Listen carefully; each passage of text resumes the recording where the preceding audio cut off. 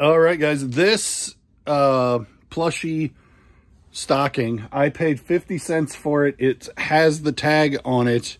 I bought it the first week of October at Spoon River Drive. Kind of a rare thing. You see, like, there'll be 2 or 3 of these listed from different teams, but to find your specific team is probably a little difficult because, like, I think there's a Raiders one and mine listed right now. And in the last 90 days, there's been one other Bears one and a Cowboy one sold. So, like, the thing isn't rare, but, like, to find your team of the 38 teams probably is a little hard to do. This sold for $20, free shipping, or no, plus shipping.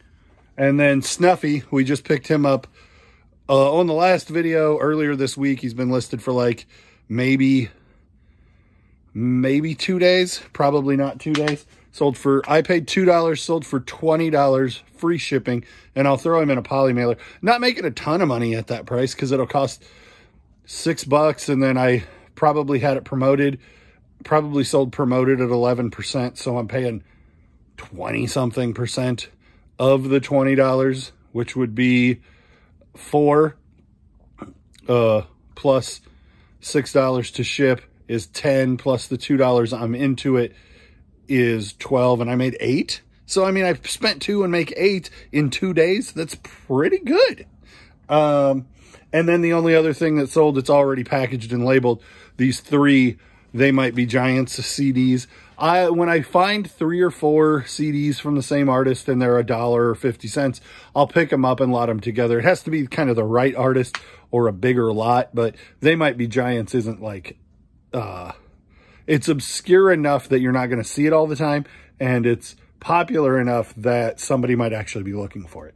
So it kind of hit that niche where, like, or like Nirvana, Pearl Jam, really popular stuff, buying 3 at a time would make sense. But, like, if it's Garth Brooks or Brooks and Dunn or, like, something that would have a hard time selling by itself, I don't think I would do 3 of that artist.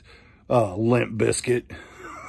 Something that wouldn't have as much appeal, but I would sell in a bigger lot of like 15 country CDs. But then you have to pick them up for nothing. All right. I have 2 items to get shipped this morning, and then my sales have been abysmal. $120 average over the last 3 days, and I'm promoting and I'm getting things out on time. And I haven't listed a lot, but I have been listing. You guys have seen that I've gone to the thrift store and got stuff to list. I'm going to have to figure it out today. That's the plan.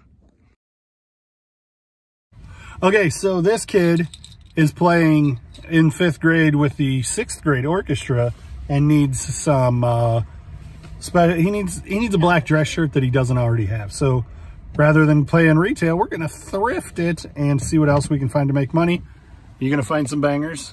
Probably not, but okay. All right, let's do it. It is pretty thin. Not much of a crowd in here.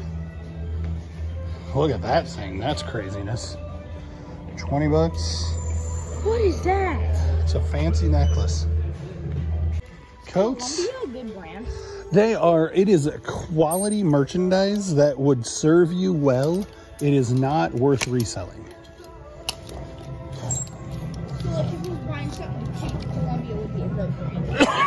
Yes, this might be a good jacket. It looks like an older tag. LL Bean. Made in the US. $8. This, I think, unlike Mark McGuire being a big fat cheater face and nobody wants his stuff, I think that might do well, even though it has an association with Lance Armstrong. Yeah, you might, this is t-shirts. We might look in the dress stuff. More Texas hats. There's like a separate section of dress stuff and t-shirts? Yep. Okay, so the new cart they just brought out had all these golf clubs on them. I didn't even check the price. I just pulled them off the cart. $4. Little pink golf clubs at $12. I'm sure this one's 12 too, because it's basically the same set, 5. So this one is almost undoubtedly a get, but we're gonna comp them anyway. see it. Yeah, I've been looking at that for a little while. This is a like, feels like Blackhawks 2019. You actually look through that stuff? $2.84. It would be a pain to ship, but I imagine it would be relatively lucrative. I'll put it in the cart for now. Okay, how about Cursed Santa Claus? This looks like everybody's on my naughty list. Look at him. He looks evil. But I bet it's heavy. I'm going to look into it because it's the kind of thing that could end up being pretty valuable. So this could be a really good piece. But it's $17. I doubt it is. So this, not exactly this sign, but there's only one. These are Chicago Stars. Chicago Hockey Coors Light sign. There's only one listed at all, and it's $325. So we're gonna assume we can make money on that. So unfortunately, all the golf clubs are not really worth it. These are just in bad shape, and I didn't notice it when I picked them up, so I didn't even comp them. And then these Walter Hagen are probably $25, $30 a set, and they're just not worth messing with for that, I don't think. Especially not at 12. I think this one's like 6, but still. And then for my mom and Levi. So back here is a Coleman Party Stacker for $4.04. There are 38 Coleman Stackers listed and 113 sold. So Good sell-through rate. Really good sell-through rate. I don't know what it's going to sell for. Let me see if I can figure out what size it is.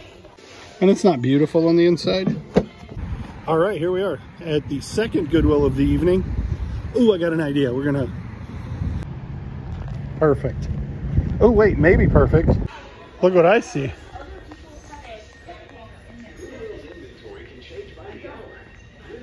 It probably fell down. That's pretty cool. What'd you find, Levi? A Disney model toy set. I would not have known to pick this up if it weren't for a video. That's the same monorail one that we sold for $100. Mm-hmm. And it sounds like it has accessory in there. So the Bronco doesn't have a battery or a remote control, and so it's not worth picking up. You could take it apart and sell the shell, but it's just not worth enough to make it worth the time. This is the saddest little Goodwill in the world. Why? There's just, the shelves are always empty and disorganized. Well, empty and disorganized works. For you. What on earth is that? Power Spray Kenmore Carpet Cleaner. That's too big to ship easily. $514. Well, maybe it's worth $1 million. Shocker. It's not worth $1 million. There are a couple listed, there's 0 sold. People are asking $150 for it, but nobody's buying. Levi, don't burn yourself on that. Trying to find anything that is real good for making money. This looks weird. That Instapot has 2 lids. It's also $60 used, so it doesn't even matter why it has 2 lids. Maybe it's worth $1 million.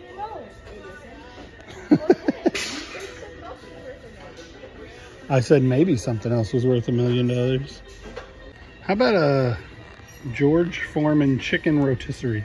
Make your own Costco chicken at home. Where are my true vintage people at? Leather fashions, cool vintage, raincoat, $19. That's a cool coat and a pretty good price for it. This brand I've done well with before. But I'm not gonna grab that thing because $19 seems like a lot to pay. All right, dudes, welcome back to Mod Pop Thrift. My name's Tom. I'm a full-time eBay reseller and a stay-at-home dad for my 6 children. One of which, Ruby, has been really sick. RSV, not good. Touch and go for a handful of days. We're on the downhill side of it now. She's gonna recover really well, but it got a little touchy. And So I sold a whole bunch of stuff and didn't record video. I figured you guys would understand. Anyway, I'll go through some of that stuff if there's something interesting. But this morning we have 6 to ship. I basically, yesterday, anytime something would sell, I would run out here, ship it, put it out at the mailbox, and I did like 9 orders that way over the course of a couple hours before the mailman showed up. This, if you don't recognize, is from Big Idea, which is the company that made VeggieTales. And this is the Larry Boy Mobile. Not in great shape. It was in a grab bag full of cars, and I think I paid $16 for the grab bag. There were a few things that were good, but this was the main thing I wanted to get. I had it listed for $35 plus shipping for a long time, and it never did sell. So I ended up lowering it and then taking a best offer of $20 free shipping. And I think I had it $35 plus shipping, and then I lowered it to free shipping, and then somebody sent me an offer for $20. And I took it because it's been listed forever. I went to a yard sale and I got caught comping things at the yard sale. And the guy's like, hey, if you're selling stuff on eBay, I have a collection of stuff that I was thinking about bringing out here, but I really didn't want to give it away. So if you're an eBay seller, can I show you my Darth Vader collection that I'm going to try to unload? And it was all this kind of stuff, but there was one figure that was worth about $250. And legit, I ended up selling it and got the $250. But I basically paid $100 for that figure and $1 a piece for every other figure is what we came to.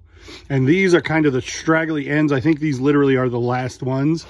Power of the Force, almost universally not worth much. 1995. This was kind of in the lead up to the prequel when they did the digitally remastered stuff. And then these are just, I mean, it is what it is. I had them because they were part of that buy, and I made a bunch of money on that buy, and these have been listed for over a year and sold for $17 plus shipping for the 3 of them. I got this vintage men's medium Le Tiger cardigan on Whatnot for $7 plus like $3 shipping, so I'm $10 into it, and it sold for $20 plus shipping in like a week. Vintage Le Tiger cardigans do really well for me. Most of the time, I've got one that won't sell, but I think it's bad pictures, so I need to. But that one, I knew at $7, and I'd already bought a couple of things, so the shipping was cheaper. I knew that one would go fairly well. Jimi Hendrix, this says it's a medium. It looks awful small for a medium to me. 2007 reprint. I bought this long enough ago that I know I paid $222 at Goodwill, so I've had it for a handful of years, but it did eventually sell. I wouldn't buy it again. $10 plus shipping, which is a pretty decent price for a t-shirt you paid $2 for, but the sell-through rate was abysmally slow. I picked this up at a garage sale for like $5 at the beginning of the summer, and I have access to a lot of vintage Cardinal stuff, but it just tends to not sell super well. So I'm pretty picky about what I pick up, but for $5, this was really cool and cheap. And I knew when things started to get cold, it would most likely sell, but it didn't sell for a lot, $20 on an offer, I think plus shipping. And this is a magnetic bumper sticker thing. Most likely it's from like the year 2000. It's a whole bunch of Disney characters. And I had it listed for $9.99, and somebody sent me a $7.50 or a $6.50 offer, and I said $8 is as low as I can possibly go with free shipping, and they took it and paid right away, so it's out the door. I have nothing into it. You guys like my fuzzies? Hot curlers often do well. I won't buy them for very much. I know I paid $4 and change, we'll call it $5 for these, and they sold in a couple of days, $40 free shipping. These I almost put back, and then I opened the box and they were brand new.